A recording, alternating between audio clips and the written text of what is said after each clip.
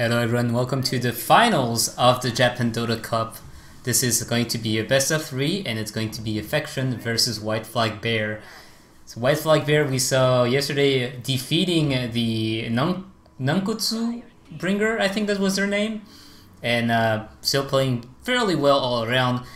They have decided to go again for the Invoker and Batrider ban. I do believe that was their last two bans in the last game as well. As I said, Invoker very annoying to play against. If you go for a Quas Flex, it's pretty easy to just screw up the team fight all around with the EMP Tornado.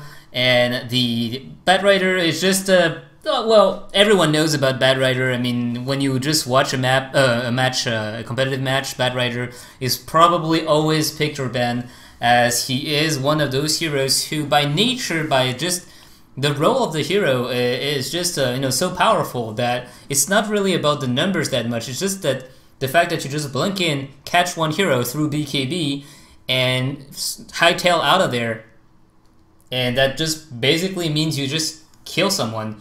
And also, if you don't manage to kill him immediately, you put him out of position. So AffectioN decided to go for a Doom as well as a Viper ban. And it is going to be Dazzle first pick for White Flag Bear. So, okay, Dazzle first pick doesn't really show your hand. It is kind of like a hidden card right now, but you are still giving away some very high value pick like the Tinker, the Tidehunter. Once again, the Tidehunter. I'm not even going to talk about it anymore. Tidehunter, always always that good pick for amateur team. And Tinker, we just saw last game how Tinker can be annoying. Tinker is one of those heroes who you don't necessarily rely on team, which is always good when you're not so, you're not so confident in playing with your teammates. Maybe you just, maybe the team just formed up a couple of weeks ago, you haven't practiced that much, a lot of strategies or anything. And Tinker is one of those heroes who, even if your team is not super on par, you can still do some very, very strong solo play. I remember it was a long time ago, but Ohio, who is currently the offlaner on Titan, he started up as a MUFC mid laner, and he was kind of like the young prodigies, like everyone saying like, Ohio, where does he come from? And he was playing exclusively Tinker, and he was playing solo. Basically, he was never with his team. He would just go for a Dagon E-Blade immediately after a Blink Dagger and a Soul Ring and a Boots of Travel, and he would just go around killing people and farming up the entire map. And he was really well known for that back in the days. Now he is an offlaner, and he is known for his Darkseer and his Nature's Prophet. But I really, really, like to remember when he first appeared on the scene 2 or 3 years ago. He was really impressive because Tinker wasn't that played anymore on the Western scene, and he kind of like brought back Tinker, for me at least, in the Southeast Asian scene with those very aggressive Tinker plays. So what do we see here? We see a Shadow Shaman for White Flag Bear again. So a lot of pushing potential with Shadow Shaman, but the problem is here you have Dazzle, Shadow Shaman, who are two very squishy supports. So Tidehunter with a Ravage and Tinker with Rockets can very easily just kill those two heroes, or at least zone them out with the March of the Machine, because you don't have someone like Shadow Shaman is not someone like let's say an Ogre Magi who can at least take some punishment from the March of the Machine. Shadow Shaman and Dazzle, if they walk into the March of the Machine, they're just gonna blow up. So we see a Skeleton King as well as a Centaur ban for AffectioN, and on the other side for White Flag Bear we have a Lycan as well as a Mirana ban. So we'll have to see what they go for. We have seen last game Lycan, Tinker, Tidehunter on the same team, and that basically spelled disaster, as they just couldn't fight anywhere. They couldn't take a team fight because of the Tidehunter, they couldn't split push because of the Lycan and the Tinker, so they couldn't do anything, and they just got split pushed to death even after a very, very good start. I'm talking of course about the third place decider, which was Tomato Juice versus Nankutsu Bringer, where Tomato Juice started with a very, very nice early game movement. They got the first blood in the jungle, then they went into creep skipping with the axe and actually managed to killed the first tower very, very, very early in the game. But then as the game progressed on, Tinker just got fat, Lycan just got fat, Tidehunter just got fat as well, and this game was pretty much over from that point. So we have to see what AffectioN is going to go for. Tinker can go on the carry lane role, the safe lane, or he could also go for the mid lane. Usually we see him in the mid lane. So Slark is going to be the pick here. A very, very slippery hero that also like to feast on the likes of Dazzle and Shadow Shaman, because Shadow Shaman, what are you gonna do? You hex the Slark up, he's gonna use his Dark Pact and just run away, or he can just use the Shadow Dance and kill you in a couple of hits, because Shadow Shaman is just so squishy that you won't be able to survive the the pounce into the right clicks. Jakiro is going to be the pick here for White Flag Bear, so is that going to be a Shadow Shaman mid lane? That is something that we haven't seen in a long time, but it has been done in the past, and it has been done to great efficiency as well. It's just that Shadow Shaman is not a bad mid laner, it's just that it's overshadowed by a lot of different heroes because he can shine as a support just as well. Also, something that I haven't mentioned, but Dazzle can make a very good mid laner. We never see that, but Dazzle is actually very strong as a mid laner. His spell, like the Poison Touch, really hurt a lot, and he has a very nice attack animation and great base damage. So Dazzle in the mid lane, it's kind of like the old Dota 1 time where we would see always Warlock in the mid lane going for stats and Shadow Word, because the simple fact that these heroes have so strong of an attack animation, and the kit they have allows them to harass a lot if they're not played as solely a support. A Dazzle that, for example, goes for a bottle or something can just control the mid lane so powerfully that it could be a choice. So we see a Death Prophet now. So now the cat's out of the bag for White Flag Bear. It's just all out pushing. Shadow Shaman Ward, Death Prophet ultimate, Jakiro's Liquid Fire, and Dazzle just on top of this to give the entire team armor. That makes it very hard for the enemies to fight against that team, because Dazzle doesn't need to have the enemy positioned well for him to do a good ultimate. He can just use his weave on his entire team, and by the time the enemy decide to fight, it's going to be +7, +10 armor on everyone, and that's going to reduce the Slark damage by a lot, although Slark is one of those carry heroes who can deal a lot of magical damage as well. So we'll have to see how it goes. Tinker has good March the Machine creep clear, but the problem is Tinker needs some levels before being able to do that. So the question is White Flag Bear going to be able to take the adventures early enough to be able to defend those towers? AffectioN, are they going to be holding long enough to be able to hold those towers thanks to Tinker? Otherwise, there is no creep clear whatsoever on the Radiant side. Tinker has the March of the Machine, but Tidehunter has nothing, Slark has nothing, Shadow Demon has a Shadow Poison, but it takes time to stack up the damage, and Omni Knight has nothing to clear the creep wave. So the Brewmaster here is kind of like the secondary version of Tidehunter.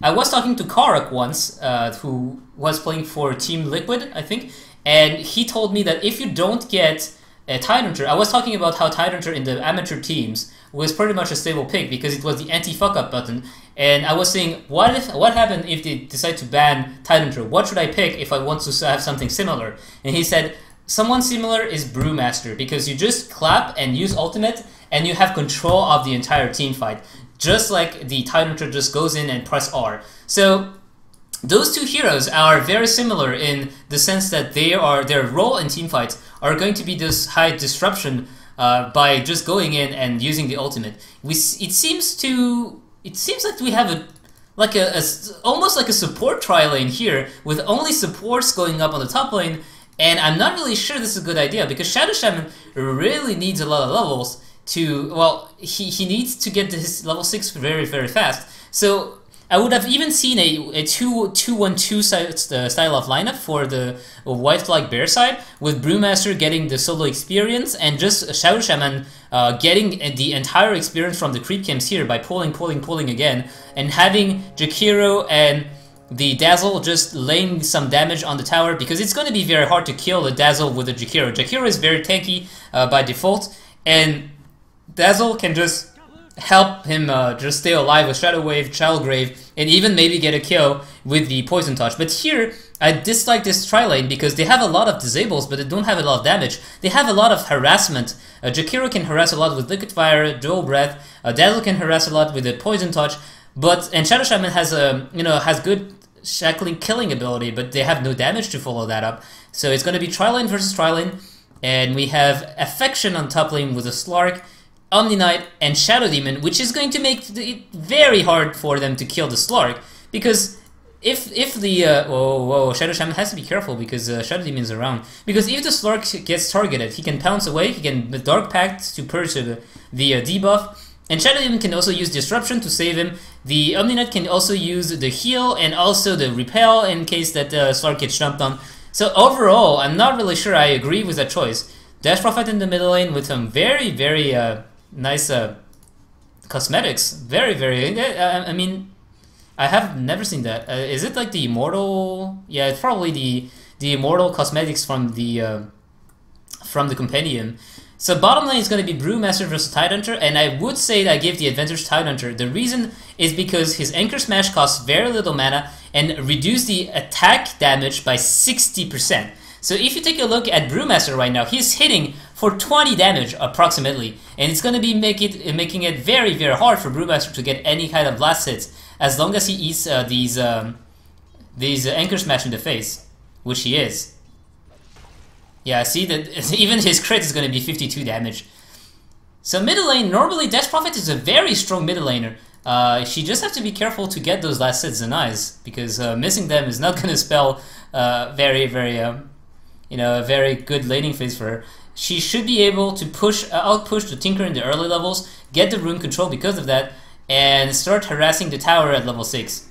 She's missing every last hit as I'm watching her. So Jakiro, Liquid Fire's up. He can start to lay down a lot of damage on that tower. Have to be careful though. Shadow Shaman is going to take a little bit of damage from the tower. Actually, quite a little bit. It's actually not a little bit anymore, it's quite a lot.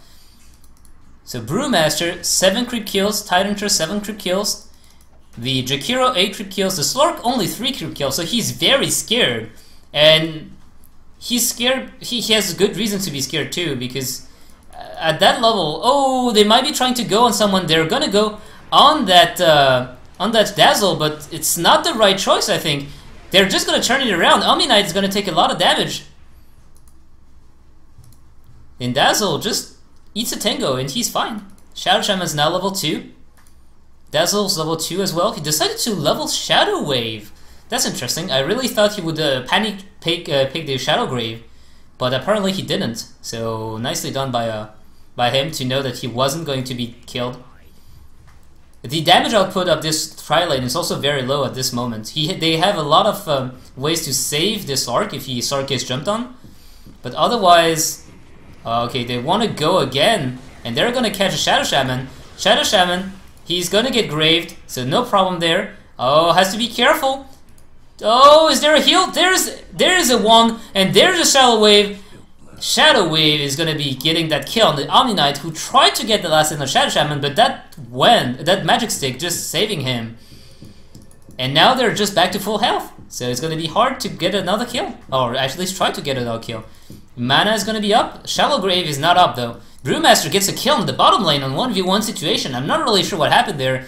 It is very, very strange, as normally Tidehunter is probably never going to fall down in one-on-one against a Brewmaster, especially since Brewmaster doesn't have the ultimate yet.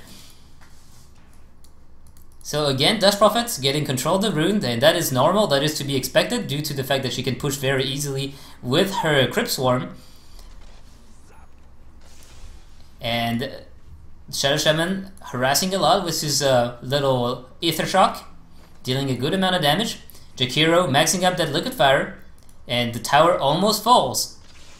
Oh, the Slark is just so low, they have to be careful. So they nicely done. Jakiro waits until the tower gets they're deciding to go on the Shadow Demon. Shadow Demon, he's gonna get slowed down by the... No, actually that doesn't slow, it just damages. It's an attack speed slow, not a movement speed slow. So the Liquid Fire dealing some good damage to Shadow Demon, and the tower falls down to who actually destroyed it. It was just the Radiant, so no one getting the extra gold there.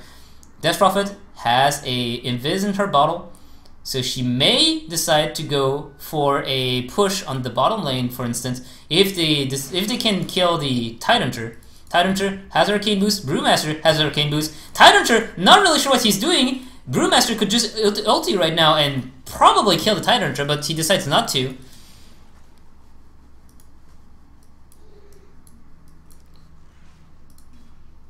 Top lane, the pressure still goes on. AffectioN are unable to defend those towers. As I said, they have no way whatsoever to clear the creep wave. Their only chance is just to try to go in and get a kill on someone who's out of position, like the Shadow Shaman. Otherwise, they're just gonna get harassed to death. And they decide to go on the Shadow Demon once. Whoa! Tidehunter goes in, use the Ravage, and the Dazzle goes down immediately. Shadow Shaman decides to try to be a hero and use the shackles on the enemy Tidehunter, and actually the Jakiro lives. The Jakiro just lives. March of the Machine is going to go up. Tinker taking some damage. We see a TP coming up in the middle lane, but we have no mana to use the Exorcism, and Tinker is able to counter push with his Soul Ring. Anyway, Soul Ring, he has level 1 in the rearm as well, so as long as he is on the lane, he will not be pushed away by this Death Prophet. He shouldn't be able to get pushed away by this Death Prophet. So it seems like the support's going back up.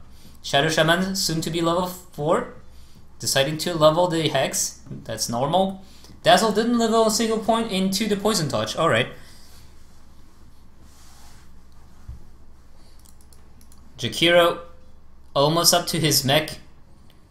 So when you have a team like that want to push early, you want the fastest mech possible. You want Arcane, you want mech to be able to just spam your spells. Blink Dagger on the Panda is going to be one of the key spells, and you also want, if possible, like a Pipe or something if they have a lot of magic damage, which they have. They have a Tinker with the March of the Machine. Omni Knight, I'm not really sure what you're doing here. They are not going to shackle him? Shadow Shaman? Alright, so he decides not to go onto the Omni Knight for some reason. Mercy, I guess. Death Prophet is just waiting for her bottle to come back. She has 1k gold. Wonder what she's gonna go for. One of the options would be Yule Scepter, as you can just Yule yourself and still deal damage over time with your ultimate while being invulnerable. But other choice would be just more tanky items. Brewmaster hanging around, looking to get something done in the middle lane. Top tower does fall, and they may be looking for this mid tower push. Brewmaster is one of the few heroes who can just go straight on, and Tinker, that is actually the worst place where you could be there, and you're gonna get stunned again, and that's a dead Tinker. Now it is going to be time for Brewmaster to keep on dealing some damage before the ultimate run out, although it might be a great idea to just move away now. There we go, the tower is gonna fall to the Exorcism, and the Liquid Fire, Liquid Fire is even slowing down the attack speed of the tower, making it less, less efficient at killing creeps. Brewmaster getting the last hits. He has a Blink Dagger, and the ultimate is going to be still up for quite some time, so they are going to be able to deal some good damage to the tower. Liquid Fire just really dishing out a lot of damage here. It is going to be 25 damage for 5 seconds, so a total of 125 damage every time he lands those Liquid Fire. Tower takes more than half HP of damage already, and the rockets are just not doing anything at that point. Shadow Shaman is still not level 6, so everything is happening, all this push is happening before the Mass Serpent Wars are even here. Jakiro just gonna land one hit and run away. Fu is feeling a little bit more brave and go back, land 162 auto attack damage onto a tower, and just walk away. The Arcane Boots really helping a lot in sustaining this push. 2 Arcane Boots at the moment.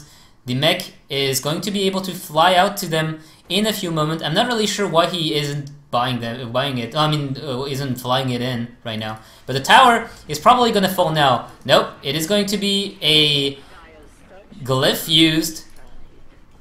The Panda still doesn't have his ultimate ready. The Tyrantry has though, but he doesn't have a Blink Dagger, so... In the meantime, no one is farming on the side lane. Slark was still standing here in the mid lane, where he should have been farming on the bottom or top lane, because he's wasting time at the moment. He can't do anything in this team fight. Sheep going on onto Tinker. They have to be careful. Ooh, the March of the Machine really hurting a lot.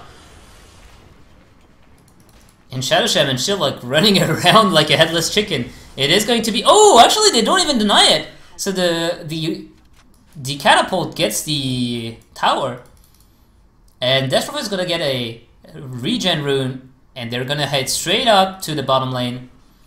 This time with the mech.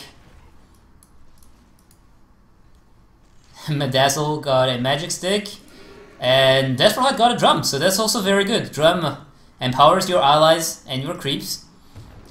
Even though everyone almost is, actually almost everyone is a range hero right now here for the Radiant side for White Flag Bear, but they could even go for a Vladimir offering, just to push even more by giving them armor and everything. It seems a little bit weird, but a Vlad here would be really great for pushing. Or even just a... I'm surprised they don't got a Bassi ring. Oh, actually they have. They have a Bassi ring on Jakira, so it's fine. I'm just not paying attention. Top tower, lots of damage gonna be done by Slark, but they still can take this tier 2 tower, where Slark probably won't be able to do much more than deal a little bit of damage here. Brewmaster is not there though, so they have to be pretty careful in dealing damage to this tower. We have Omni Knight, who's level 4 only, he can't do anything. Tidehunter is level 6, even level 8, but he can't do much without getting damaged. If he walks in, he might die immediately. So they decide to back off. The ultimate is finished for that Death Prophet. And she's gonna get another rune. Brewmaster's top lane, farming up a little bit. Missing up a little bit of creeps as well. Tinker is still on the top of the chart for the creep kills, but they have lost already 5 towers, and they have taken none. If we take a look at the experience, it's actually going the way of the Dire, because the Radiant side is always grouped up. But if you take a look at the gold graph, it's 10,000 gold in advantage for the Radiant due to all these towers falling down.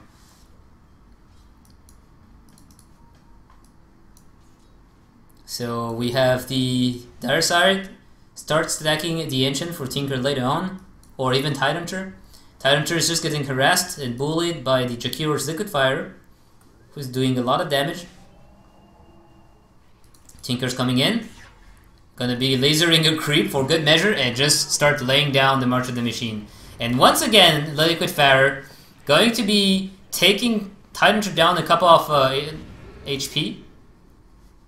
Tinker has to be careful, or Shadow Shaman has to be careful. He's gonna take a lot of damage by just standing there. Jakiro, don't do that. Actually, yeah, do that. And he survives. Storm aspect. Omni Knight is gonna get shackled and killed probably. There's a stun, there's a silence, there's a Mass Serpent Ward, there's the Tidehunter coming in and just stuck inside the ward.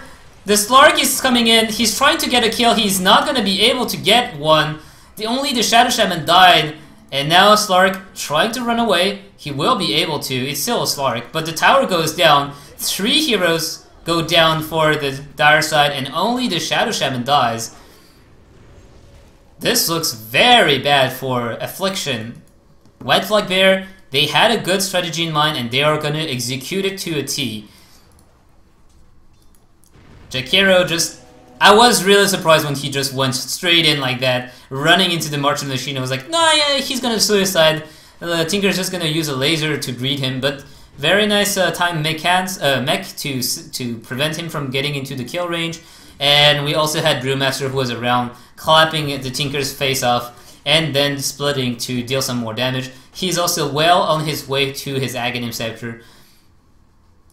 What do we have for the Shadow Shaman? Shadow Shaman is also going for the Aghanim Scepter, and he is actually only 1,200 gold away from it. So he will have a very quick act for a support Shadow Shaman. It seems like Jakiro decides to go for a Necro book and not a Aghanim Scepter himself. Actually, Aghanim Scepter on Jakiro is also very powerful. It doesn't help in pushing, but it does help in zoning out your enemies because the range is insane and the duration is also insane. I think it's 14 seconds. So if you put like the ultimates straight like that, and then for 14 seconds your enemies can't fight there, you can very easily take the tower. So it's not a direct pushing tool, but it's very good for pushing as well because of the zoning potential. So I'm a little bit sad that we won't see mass ags coming for the Radiant side, only on the Shadow Shaman and the Brewmaster. Yeah, the Jakiro decides not to go for it. Death Prophet doesn't have an upgrade on her ultimate yet, and Dazzle doesn't really make sense to go for a Aghanim Scepter and Dazzle. I mean, it's not. Well, I mean, yeah. I was going to say it's not bad, but it's actually bad. It's actually not good at all. So.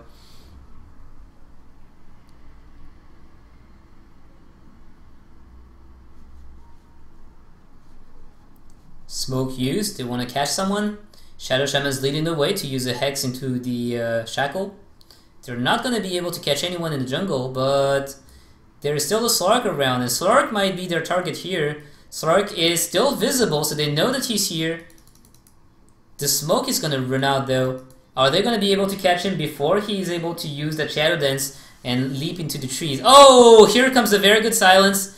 But the silence is not going to be long enough. Oh, he's going to use his ultimate. He's going to try to run away. He will not be able to. Oh, actually, he will be able to run away. No, the Yule Scepter used. And now it's going to be the silence, the slow, the the everything, the Ice Path, as well as the Shackle, making sure that he doesn't escape. On the bottom lane, Tinker is desperately trying to push his way in. The Brewmaster has his ultimate. We may see the Radiant side trying to force a high ground, and they very well could. Everyone has their ultimate ready. It seems like they're not going to shy away from that. Illusions popped, ultimates popped, a Sentry Ward even there to make sure that no one is sneaking up behind them. The Dazzle Shadow Weave is used. Oh no, not the Shadow Weave. The ultimate, which is the Weave, is used. And the tower may very well fall. Brewmaster goes in, blinks in, try to get what seems to be the Omni Knight. Omni Knight is going to be able to heal himself. Shadow Demon falls. Omni Knight falls. They are not using their ultimate. Even the Tyranitar falls without using his ulti, and Slark is trying to run away. They don't even try to chase him. They are looking at these racks, and they are going to be taking it. Very well played by White Flag Bear, just destroying the enemy opposition by getting this very fast pushing lineup. We've once again used. Whoa, Death Prophet still has to be careful, she's not that tanky. And it is going to be one set of racks going down 18 minutes in for White Flag Bear.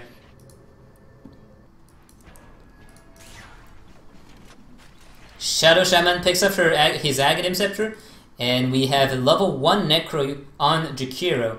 Don't get me wrong, the Necro is also very good. It's just that I would have liked to see that the Jakiro within Aghanim Scepter. I feel like it's a little bit more fun to see than just an endless stream of Necro units.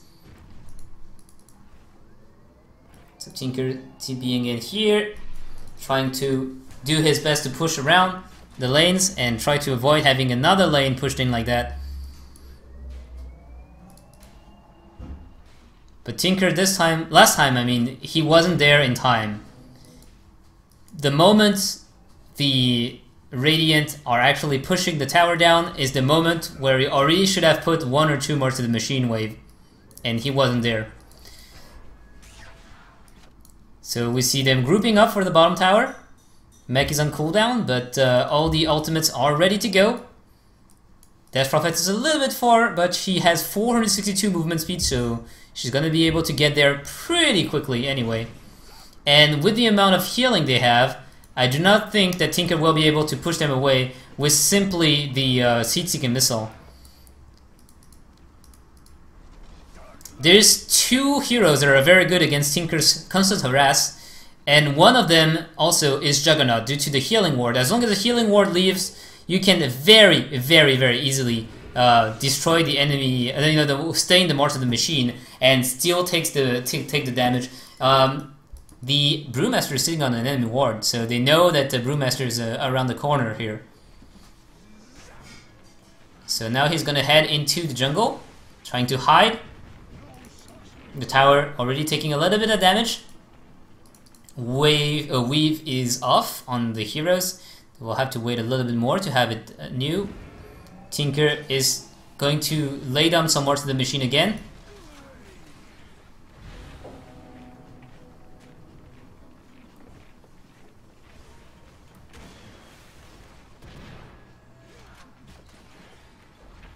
And they're gonna go in. So here comes the wards. Death Prophet not using her ultimate quite yet. The creeps taking the aggro from the serpent from the tower, and that leaves a lot of time for the serpent ward to actually. Oh, Tidehunter is gonna get silenced. He has the Kraken Shell proccing up, and that is why Kraken Shell is good. But he doesn't manage to kill anyone. Shadow Shaman's still alive. Everyone's still alive, and the ultimate from the Death Prophet still dealing a lot of damage. Shadow Shaman's come back. He actually go and suicide to the Slark, but Slark, he is a little bit over his head right now, and he's gonna fall as well. The tower fell to the Serpent Wards, who are still standing and still dealing damage. Tinker's coming back in. He's lays the March of the Machine, but the Omni Knight's gonna fall, the Shadow Demon's gonna fall, and the second set of racks is probably not gonna stay alive for long. The Brewmaster staying in the March of the Machine and taking a lot of damage because of that. But it doesn't matter. Tinker cannot defend alone. He just can't. Brewmaster actually tries to get the Tinker. A little bit of a delayed reaction there by both. Like Brewmaster just saw Tinker, like it hesitated for a quarter second and then just decided, you know what, I should just blink in. So level 3 Necro picked up by the Jakiro. Brewmaster has 1.5k gold. And we have the Dazzle with 1.5k gold as well. What do we have on the Shadow Shaman? 2k gold, and on that Death Prophet, she is going to go for a heart. So she's going to be trying to get that unkillable status and just stay around with her ultimate, dealing damage all around. Oh, Tinker's going to TP in.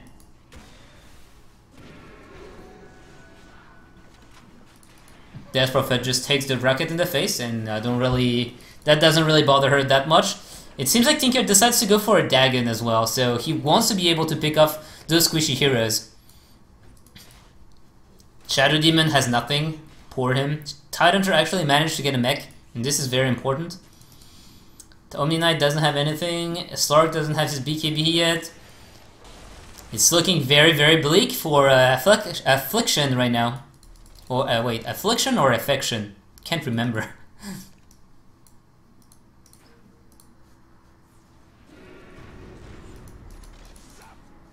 So Dagon level 3 picked up on Tinker. Oh, actually level 2. Never mind, level 2. Is that a wise choice for Tinker? I'm not sure. I'm not sure. What could he go for to help his team? Actually, in that situation, I don't really know. Maybe a Force Staff to have even more mobility and to help his allies who are getting out of position.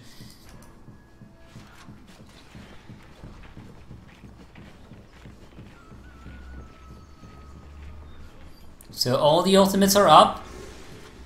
It might be time for a final push here. Are the Dire ready to defend? Is White Flag Bear gonna take this game with this last push, or are they gonna need a little bit more than that? Seems like a little... Oh, blink in by Tinker, but he is now a little bit in trouble. Actually, no, he managed to get out. He has no mana though, so now is the time to go in if they want to, because there's no more Tinker here. It is going to be the Brewmaster starting up with a clap ulti. He doesn't manage to get anything done though. The problem is, at the same time, he's also getting the attention of the tower, and everything is just pushing down the tower. The Brewmaster is going to fall, but so is the tower. The silence coming in. Tidehunter is taking a lot of damage. He still has his ultimate up. And Tidehunter, he's gonna die before using his ultimate. So is the Omni Knight, who just walks into the Shadow Shaman ward and gets absolutely destroyed by that. Tinker is still spamming that rocket, and Dazzle goes into a steal the gem operation. This is going to be Mega Creeps, and this is going to be GG in a few seconds. Oh, two of them actually blink at the same time. We see that the Drunken Haze is going to land on that Slark. Laser, Rocket, Blink, and the Dagon gonna be able to get the kill on the Shadow Shaman. But at that point, it is pretty much fighting for honor and nothing else. The victory is going to be out of their hand. They won't be able to get anything. The Mega Creeps are coming and they are dealing a hell ton of damage. 100 damage per creep and 130 damage per range creep. So when these guys arrive and start laying the damage on the creeps, on the towers, you can make sure that the heroes like Omni Knight is not going to last very long. 1000 HP on that melee, on the range creep, and 1200 HP on the melee creep.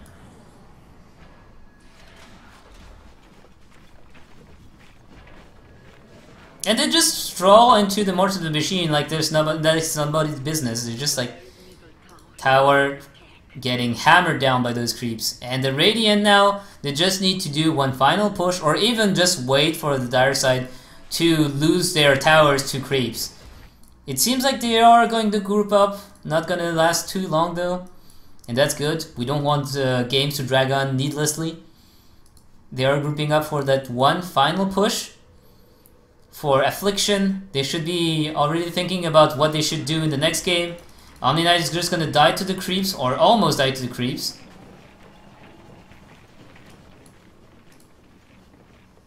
And there we go.